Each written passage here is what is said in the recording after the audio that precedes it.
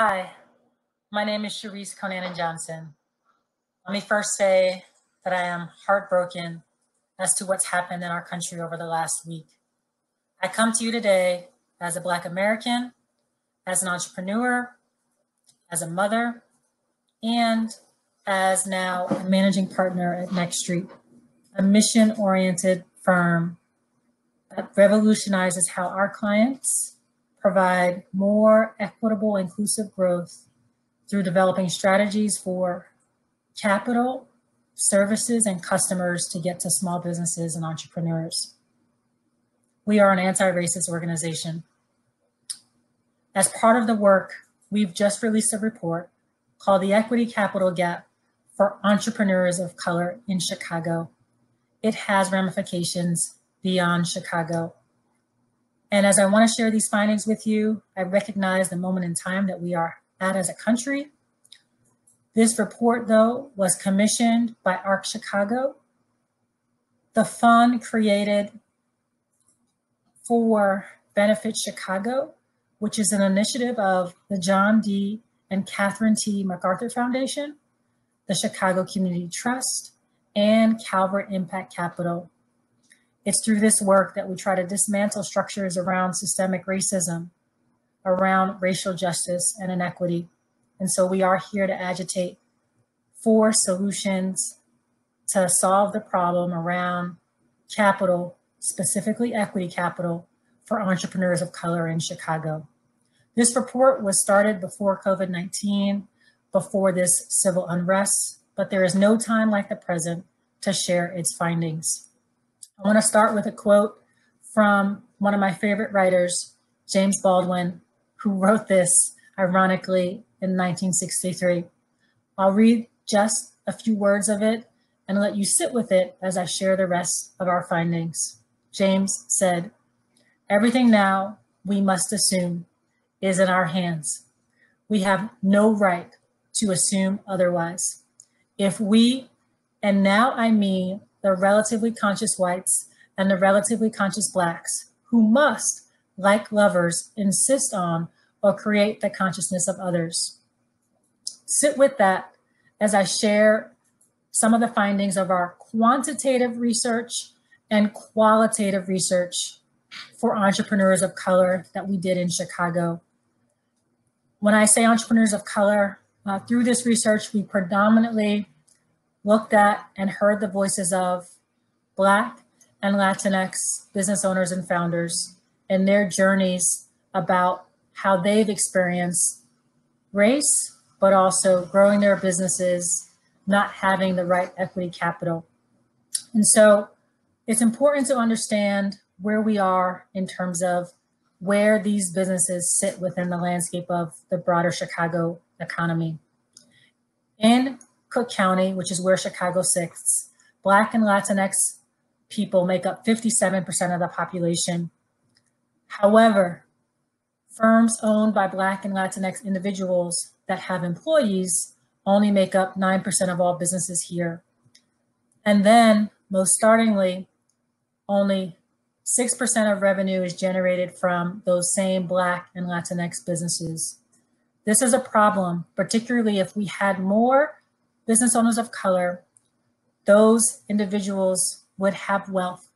But beyond that, these individuals are more likely than their white counterparts to hire from communities and to hire people that look like them, spreading the wealth effect to the local and regional economic level. That's really important. And let me first start by defining equity capital.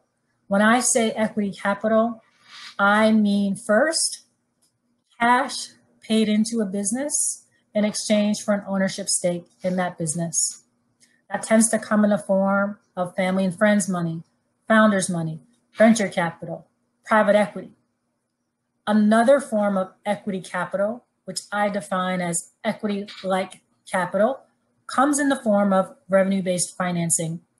Revenue-based financing is really based on an investor getting a percentage of return based on the revenues of that company. And it has also some repayment options that look like debt, but is not debt because it doesn't hamstring a company in the way that debt does. So with that capital frame, let's look at what's happening in Chicago, specifically around the equity piece. In Chicago, when we did our analysis, we recognized that Black and Latinx owners seek roughly $182 million worth of equity capital. However, they are only receiving $36 million, leaving a gap of $146 million, or 80%. That gap for their white counterparts is only 43%. If you compare that even to the national statistics, white owners get 17 times more funding on an equity basis than their colored, specifically Black and Latinx counterparts. This is appalling, but why is this the case? There are several contributing factors. I want to introduce Donnell Digby, the owner of the Woodlawn, which is based on the south side of Chicago. His experience is rooted in three contributing factors. One, the lack of availability and scale of local equity providers in Chicago. When Donnell was starting his business, he just did not have a lot of options on the equity side. Number two, there's this product mismatch. Donnell needed equity capital, but often investors want business owners of color to receive debt capital, and that's really the only kind they think about, especially if you don't have a high growth tech business. And so that mismatch is often there. There are not that many revenue-based financing options that really match needs like Donnell's, who was starting an incubator on the south side of Chicago. And third, there are limited family and friends options. Like many business owners of color, there is less intergenerational wealth for many of the systemic reasons. There's also higher student loan burdens, and the risk tolerance is a lot lower for many communities of color. There are many Donnells who face many of these issues, and that was affirmed through our research. So what are we going to do about it? I want to propose 4 solutions that help us get to systems change or shifting the conditions that are holding a problem in place. Number 1, we need multiple equity sources.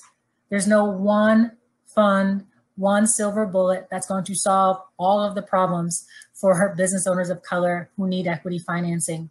We need a lot of funds to do so, especially in large cities like Chicago. Number 2, we need an expanded focus and product alignment. We could use more revenue-based financing products that help match to businesses that are more moderately growth or more lifestyle-oriented, that are in certain sectors that don't fit some of the traditional equity products or don't fit, obviously, on the debt side. Number 3, we need greater representation of people of color making decisions, usually at the general partner level on the investment side. Now, we started to see some momentum in Chicago, for instance, with initiatives like Chicago Blend. And even at the national level, you have leaders on the venture side, like Caper Capital, that are making efforts to have diverse teams making investment decisions. We need more. And number 4, we need a mindset shift. This is not a moral problem. It's that it is a business imperative. There is alpha to be created. There is return to be created by investing in business owners of color who have the same opportunity as many of their white counterparts to really generate positive return. We will all do better and be better economically with more investment in business owners of color. And so I ask you and leave you, what will you do? What steps will you take to ensure that cities have small business and entrepreneurial communities that are vibrant, thriving, and provide equal access to opportunity, especially equity capital, to businesses regardless of their race? You can download the additional findings and the full report at www.nextstreet.com.